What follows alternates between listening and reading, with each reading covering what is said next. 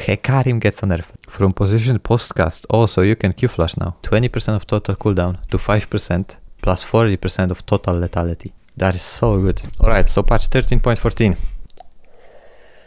And let's dive in. Get ready to rumble. The new split starts now. The 2v2 I think is added. The NAAFIRI is released. RENGAR gets banned. HECARIM gets banned. KINDRED gets banned. Alright, alright. That's already looking pretty interesting. I also took a quick peek, so AXIOM arc is getting a crazy change. So starting with NAAFIRI, I guess, gets released. Alright, so NAAFIRI, we'll see how it is.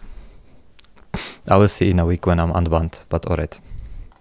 So, starting with AATROX. Q damage increased, minion damage modifier increased.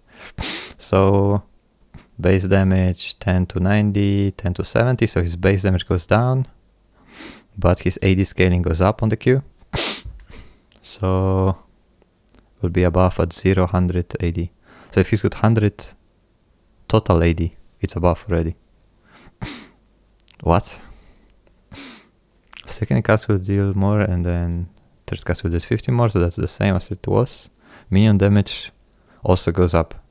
So his Q deals more damage. I think AATROX is actually pretty strong right now. Like late game he becomes unstoppable. I lost many games just because AATROX was not killable. And I guess he gets buffed right now. Why Riot Games? His win rate was actually 49%, I guess. I don't know. I felt like AATROX was pretty strong. Maybe he wasn't that strong. Alright. So there is the AATROX. Alright, Diana. W shield strength increased, damage per orb increased, E magic damage increased. So shield strength goes up by 5. AP scaling goes up by 5%, so that's not very relevant. And magic damage per orb goes up by 3% AP, so 9% AP on the total damage. Alright, that's nice, that's nice. It's more of a snowball buff. Like if Diana gets a snowball, then she'll deal more damage. It's not really a base damage buff too much. E Lunar Rush. Magic damage. 10% more AP. Alright, so more damage on the E. That's fine. That's fine. It's just the scaling buffs pretty much. So better scaling on the Diana. That's pretty cool. That's pretty good, I would say. Alright. Diana maybe needed this. Maybe she wasn't the best champion right now. Still reasonably strong in solo queue. Alright. HECARIM gets a nerf. Let's see. Interesting. What did they nerf about HECARIM? Maybe I stop perma-banning him. W bonus armor and magic resist decreased. 10 less armor and magic resist. Really good nerf. It is so good. In my opinion, HECARIM should be more of a like a bruiser champion than full lethality, kinda unkillable, heals so much while building full damage kinda champion, because it just makes no sense. So now he needs to buy more armor to actually have armor. He doesn't max this, so his early game takes a huge hit by losing 10 8 armor and magic resist. The thing with HECARIM is he's so hard to kill while being full lethality, right? Because of this armor, because of the healing from even his allies' damage. So now it's a bit easier to kill. I do like that. I don't know if it's enough, but definitely this limits his early game. So you can stop him better early to mid game. So that's good. Jax gets a nerf. That's also good. E cooldown increase, air mana cost increase. So counter strike cooldown from 8 to 9 on max rank, so 1 second more. That's good. Grandmaster at arms, more mana cost. 50 is super low for this, so that's good. Makes sense. Alright, that's good. Jax is super strong. That's a nice nerf. E is super strong. Alright. KARTHUS. Q base damage decreased, so it's a nerf to KARTHUS. Damage to monsters increased. E mana restoration decreased. KARTHUS is just a jungler now. No one plays him anywhere else. Alright, maybe in bot lane. Maybe in bot lane. So magic damage from 45 to 115 to 43 to 115. So he loses 2 damage. So that's like barely ending nerf. But monster damage goes up. So he might end up doing more damage. So on a rank 2Q, he will probably deal more damage to monsters already. So level 3 KARTHUS already deals more damage to monsters. And then it's, you know, still a buff. Maybe it's probably not even a nerf on his first clear. That makes no sense. KARTHUS can clear so fast. He can full clear with no leash, and he full clears 6 camps, and he can still come to your 6th camp to contest it. Did happen to me. KARTHUS full cleared. I was still on my golems. He walked up to my golems and smited them. He starts leashless, starting from red. I have no idea how that happened, but it happened. Alright. So his clear is not exactly slowed down. Mana restoration on takedown goes down though, so that hurts his mana pool a bit. Alright. So lane KARTHUS takes a hit with this. In bot lane. Alright. That's nice. KARTHUS is strong right now. So that's good. I do like those nerfs. Alright, Kindred. Base stats. The previous patch thing is reverted, so he gets back. Kindred gets back the HP and the armor. And now the Q, physical damage goes down by 10. That's nice. And cooldown goes up also. So let's change potential. I guess it doesn't change the cooldown reduction from W, right? So Kindred still gets shorter cooldown inside the W, but the Q cooldown itself, so for like chasing people, mobility over walls in the jungle and stuff, it's a bit weaker. 1 more second, that's nice. I think it's a better nerf to nerf the damage of Kindred than nerfing the HP. I actually don't know, because this nerf by itself is not that it's not that big of a nerf, right? I think Kindred is still gonna be super strong, still probably needs a small nerf. They could have maybe even kept this. I think if they kept this HP and then added this Q, it would be still fine. I guess they just wanna play it safe and, you know, test it out with just this and see. Alright. Alright, we'll see. Kindred still very strong. Probably not enough. Alright. But there it is. A nice direction to nerf this. Lissandra, passive quality of life changes. Trust will now stop. Trust will continue to chase down their targets. Oh yeah, because they were doing like this, the basic attack animation at the end. But they were slowing so much anyway that they would, most of the time anyway, chase the targets, so I don't know. When I follow enemies into brush. Trust will now follow enemies into brush. What? I didn't know that. I did not know that they didn't. Alright. Trust are revealed to enemies through fog of war. Alright, that makes sense. Alright.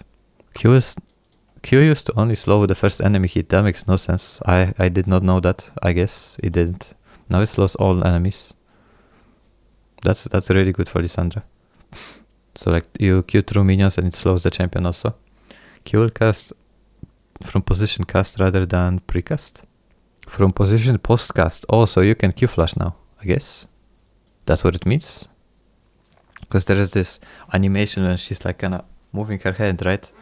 So maybe you can E, then start queuing, and then E, like dash, like, you know, blink with the E, and then instantly get an insta-Q now on Lissandra. Which kind of looks like animation cancel. This is actually going to be pretty strong. Because you don't need to wait for the Q animation, right? The W is anyway instant. So Lissandra will become a bit more bursty. I think that's massive for Lissandra. I think it's massive actually. Heal amount 10 more HP, alright. 55% AP from 25, that's a lot. And maximum heal will be at 30%. So the increase is higher now.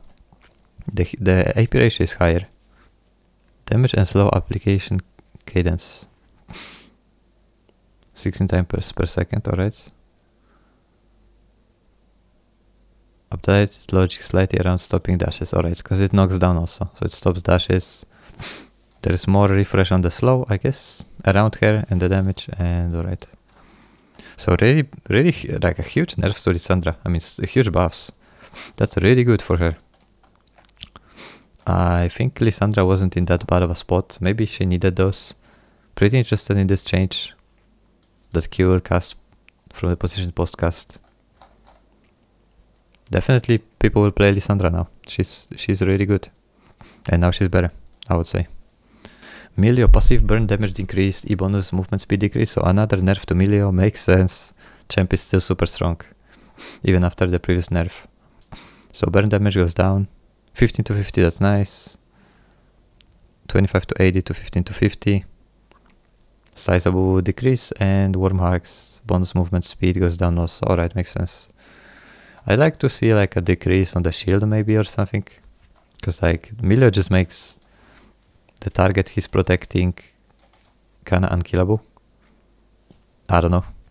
It just kinda feels like MILIO gap when you can't kill the AD carry, but that's something. That's still decent. That's still decent.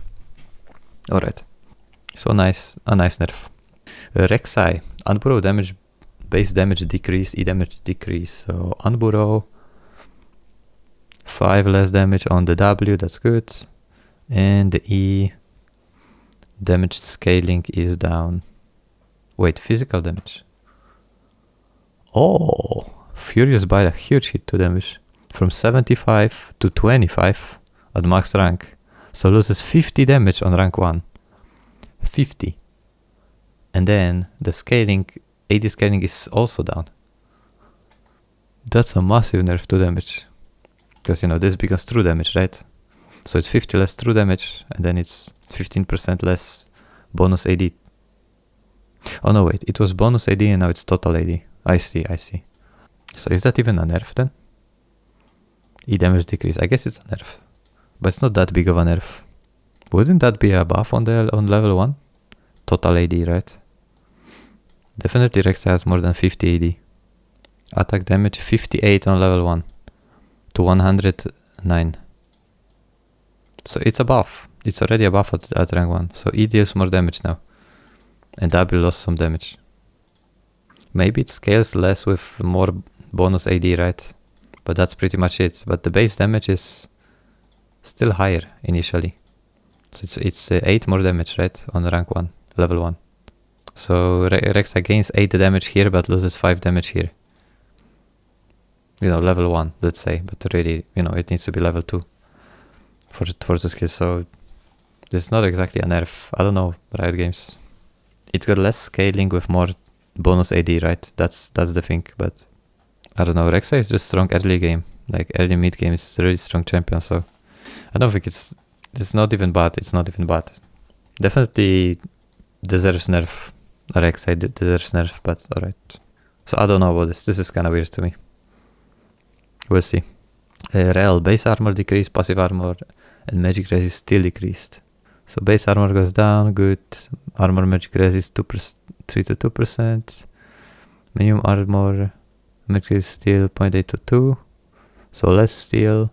Maximum armor 10% steel. So she steals less armor. Alright, RELL is pretty strong. So makes sense that she gets nerfed. Alright. That's it. Small nerfs, I think it's good. Alright, Rengar. Rengar is getting nerfed. Let's see. Health regeneration 7 to 6. So now he gets a bit less health regeneration. So that's probably mostly relevant for top Rengar. I mean, also in the jungle he does lose some HP on the clears. So that's something. Q Savagery. Critical strike damage conversion. What? Critical strike damage conversion?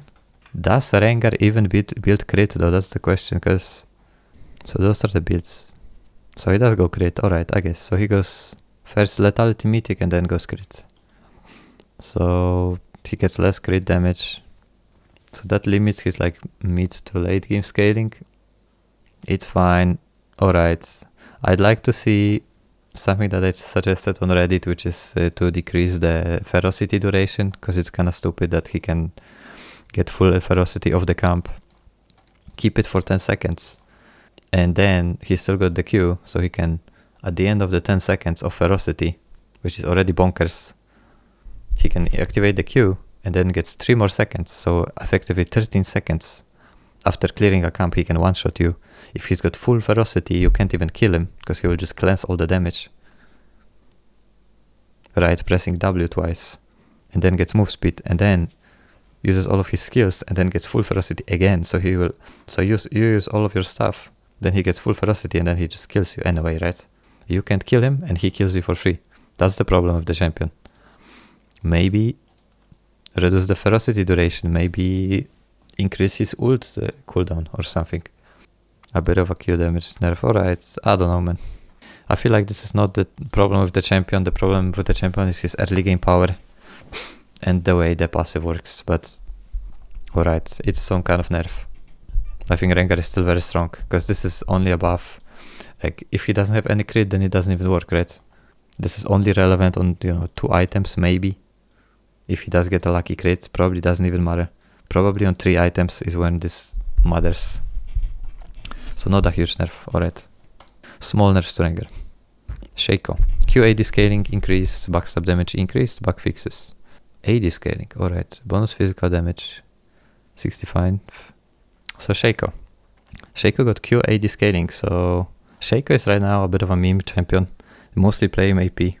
So AD scaling got increased, backstab damage increased, bug fixes.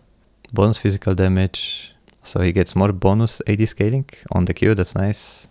Backstab bonus critical strike damage, 55%. So it deals bonus damage. Also the bonus damage is more, but the crit is also more damage, that's nice. So more AD scaling makes sense. Hallucinate, so maybe SHACO does some crit builds now. I'm pretty sure he's going, AD SHACO is going Stride Breaker, which is like a bruiser build. But you know, the champ is kinda a bit of a meme, so either it's AP or it's like a bruiser, so maybe this brings back SHACO Assassin a bit more. We'll see. We'll see. I think that's nice for SHACO. I'm not exactly missing the champion not being in the meta. That's pretty annoying to play against, but Hextech Dragons, ZYRA bullets, now the current damage to SHACO's boxes, alright. ZYRA related bugs, who would have thought? Alright, anyway, that's the SHACO. SHACO, AD SHACO. Maybe Assassin SHACO is back, who knows. Probably not enough. Maybe. Alright, SHYVANA. QAD scaling increase, attack speed increase, added Q cooldown increase. Alright, SHYVANA got buffs in any case. Bonus physical damage, 20% to 100% AD. So more damage on the Q, on the double hit. Attack speed increase. Next 2 attacks have 40% to 60 increase attack speed. So she can auto into Q and then still have next 2 attacks increase attack speed. That's so good for SHYVANA. That's super good. Cooldown 7 to 5, 8 to 6. So it is longer initially and then it's still longer. I think that's good because the spell is much more powerful. The fact that she gains attack speed from this is super good with the E and you know all the on hit stuff. Bonus magic damage on hit, 3% of target's max HP to 3% of target's max HP plus 1% per 100 bonus AD. That's really interesting. I mean 100 bonus AD is a lot, but so she wants to go more bruiser anyway, right? But so I think those are good buffs for SHYVANA. Getting this is nice, and yeah, we'll see. It's kind of hard to build AD on SHYVANA if she goes like off tank, right? But that's really nice, especially the Q buff. Alright, that's huge.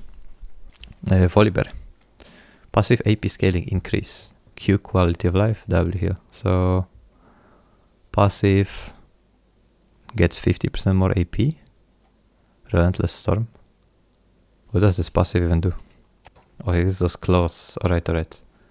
Gets this shining lightning thing. So after he gains those stacks, 5 stacks, then his basic attacks deal this. Now they deal more AP damage. I mean, AP VOLIBEAR is a bit of a thing. It's kind of memey, but alright. It's a bit of a thing. So now it's more AP damage. Removed a hitch after stunning at high attack speeds, alright. So better for attack speed builds, I guess. W heals for more. Oh, 20% of missing health. That is big for VOLIBEAR. He's much harder to kill now with this. Nice buffs, honestly. This W is good for all builds though, not only AP, like tank. VOLIBEAR is super good with this. Because that's like kinda his power is like the sustain.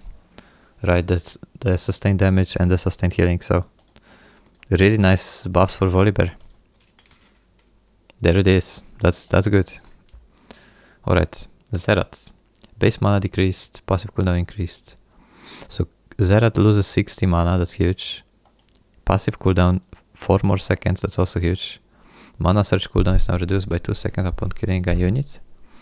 Alright, hitting turrets will now proc mana surge. That's nice. So if he kills 2 minions, then his passive is back to what it was within 12 seconds.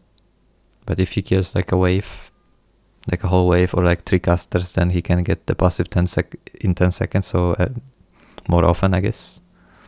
So that's definitely a good change for like mid lane ZYRA, but not so good for the support, I guess. And the ult has got more casts, so it's 4 at rank 1. Magic damage is lowered, but if a champion is hit, the next bolt will deal more damage. So scripter ZYRAs. Scripter ZYRAs are very interesting, are very excited about this change, right? Scripter ZYRA players. So if you hit a lot of those, then it's more damage overall, I guess. You also have more like tries, right? If a champion is hit, then successive bolts, and you receive only 1 stack. But you can hit 1 champion with the first bolt. You hit like three first bolts you hit on a tank, and then you hit the last bolt on like a mid laner, and you get, you know, probably 100 or so extra damage. It's good changes. It's good changes for sure. He also gets more tries to hit this, right? Really nice for ZYRA. If you're a ZYRA player, probably pretty excited for this. ZYRA. Quality of life, passive, plant damage from AoE spells, 4 to 3. Ranged auto attacks. Plant damage from AoE, 4 to 3. Plant damage from ranged auto attacks, 4 to 5. Plant damage to monster 150 to non-epic. 4 to 150 bonus magic damage to all monsters. Seeds on first rank up, 1 to 2. So she gets more seeds passively, I guess. It no longer logs ZYRA out of using flash during the cast time, so I guess you can E-flash now on ZYRA. That's good, less clunky. This champ is a bit clunky, alright. Air Strangle Thorns. Damage application 4 times per second to 16. Like, you know, trying to apply damage. So it's the same as Lissandra. And you can now cast ult at max range, so that's also better for like fast bursts and stuff. That's really good for ZYRA, alright. So ZYRA is getting nice buffs, I guess. I don't exactly understand this. I guess she gets more passive seeds. And this damage, can't be bothered to check this. Alright, it's adjusted in the case. Alright, those are really nice buffs. And with that, we move on to the items. Starting with the AXIOM arc, which got a huge change. Ultimate cooldown refunded. 20% of total cooldown to 5% plus 40% of total lethality. That is so good. That is so good. It's so good. It makes me want to play Qiyana so much more. Alright. So let's break this down with maths. It used to be 20%, so AXIOM arc itself gives 18 lethality. Sudden impact gives 9 lethality. So sudden impact together with AXIOM arc is 27 lethality, which translates to 10.8. So 16%. If you just buy the AXIOM arc, you get 16% cooldown reduction on this, which is, you know, weaker than it was. So buying just the AXIOM arc is weaker, but no one does that because AXIOM arc doesn't give you enough damage. But if you have 27 plus 18, so if you have Duskblade, AXIOM arc, and you have sudden impact active, then it's 18. So 18% plus 5, so totals out to 23. So at 2 items, you have Duskblade, AXIOM arc, and sudden impact is on. You get 23%, which is already better. If you have 3 lethality items, then it's even better. You can easily reach like 30% cooldown reduction on the ult, which is massive. So if you, let's say you play Qiyana, you hit a 3-man ult, they die somehow. Then for the remaining 2 people, you can ult again. Pretty much. Yeah, this item will definitely not become an insta buy now, but there's a lot of potential. If you get a snowball going and you get this AXIOM arc, you can have so many more ults. Like the carry potential is so much higher with this item, like solo carry potential. It's a great buff. It's amazing. It's super exciting to get 2 ults in a team fight. I love it, honestly. I think it's great. Yeah, you need quite a bit of lethality to make it work, but at 2 items it's already better. And then, you know, at 3 items it's also still better. it's gonna be probably like 30% ish. So that's massive. 3 kills, wait 5 seconds and get the ult back or something. Really good. That's a massive change. That's really good. Alright. Galeforce. Cooldown on Galeforce goes up. Makes sense. Now it's 2 minutes. Makes sense. That's good. That's good. Infinity Edge gets a nerf already. So less AD, but more crit strike damage. So Galeforce is nerfed and then Infinity is buffed. So maybe some champions start switching to Infinity. Maybe Yasuo. Probably not. Yasuo probably still goes Galeforce. Yon probably still goes Galeforce. But it's an option, I guess. More crit strike damage. That's definitely better scaling. Alright. For damage. We'll see. Alright, we'll see. I think it's a decent change. If you want scaling for like damage scaling, then you go Infinity now. Makes sense. And Prowler Claw gives you more lethality now. Look at that. So more lethality for the Axiom. Damn, that's good. That's really good, actually. It's really good. So more damage from the Prowler. That's really nice. That's really nice.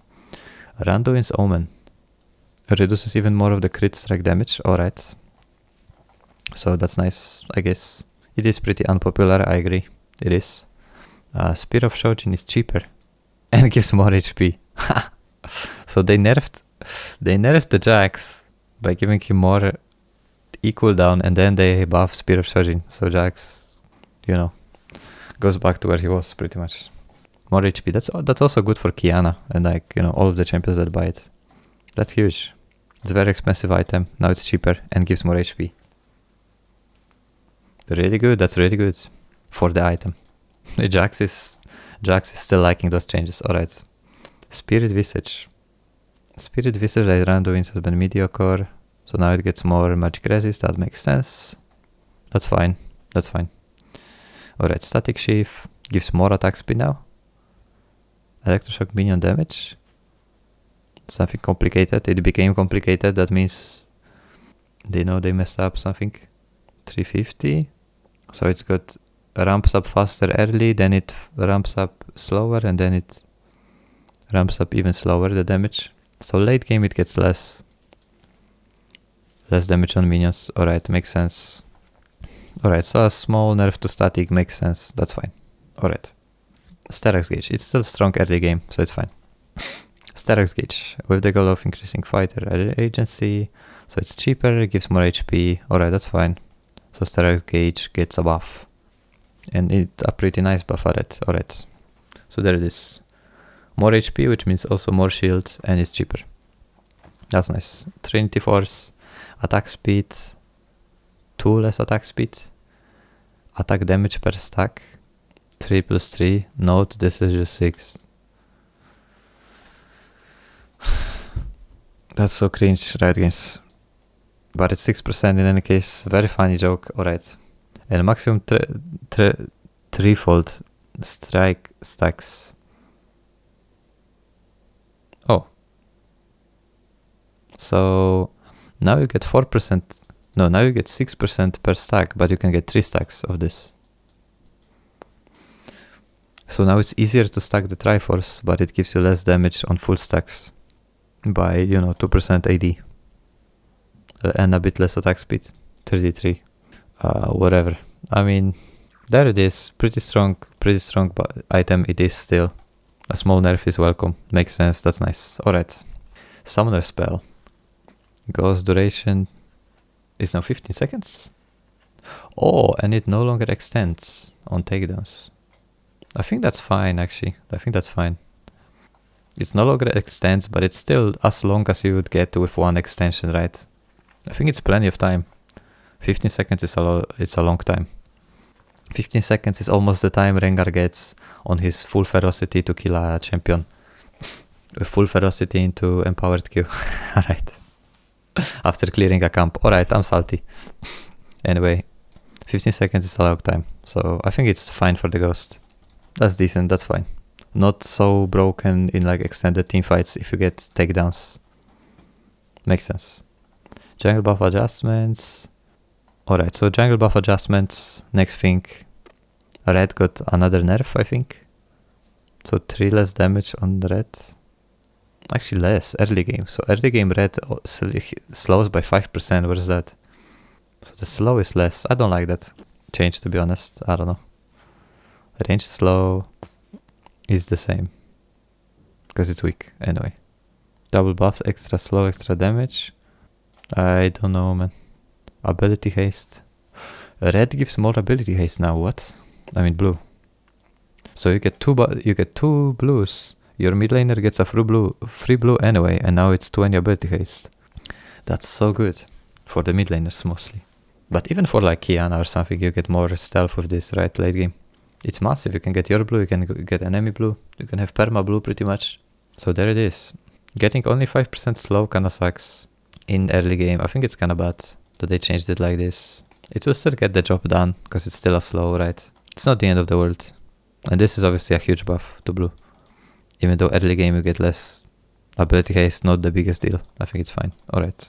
So yeah, there it is. 20 ability haste from blue. What is that? And then ARAM, Clash, Mythic Shop, bug fixes, and skins are coming out. Soul Fighter, Pike, Prestige, Pike skin, and Senna, Star Guardian. So Soul Fighter skins and the random Star Guardian Senna also. There it is. That's it. Thank you for watching, people. That is the patch. That's it. Subscribe. I'll review the next patch also. I will. See you later. See you on stream. Alright.